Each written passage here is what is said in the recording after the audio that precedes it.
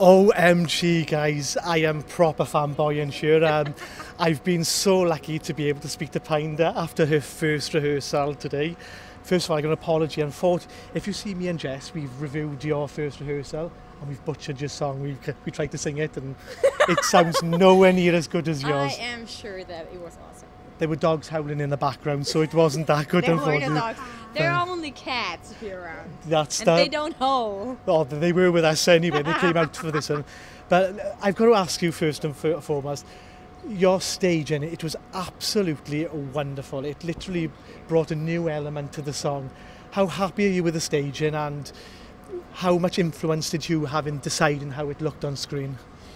Actually, I am pretty satisfied. Like, when you're on stage, you never know what happens, like, on the outside. Yes. And afterwards, we went to the viewing room and we watched it, and it was like, that's totally cool, but we have to adjust some more things. Yes. And also the performance, because you can only say if something works when you see it on screen. Yes. Because when you think, oh my god, that was a great thing to do, then you see it like on screen, it's like, oh no, that sucks. You can't do this. Trust me, it did look really well on you. screen. It really did. It really did. So you should be happy there anyway. You shed a little tear, so did I, because it was so good. Obviously, the song means a lot to you, and you can see and feel the emotion in the song.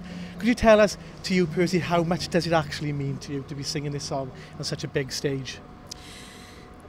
It means a lot to me, because I know that a lot of people, they go through the same things, emotions and stories, or like have similar things to process. You process, yes. Yes. And it like really feels good to give them like kind of a voice. Yes. Or maybe they can, you know, get rid of their emotions, or yeah. No, that's perfect. I'll ask you one final question, because you are a very busy lady to get hold of, and with that, and there's a car down there that wants to run us over, I think.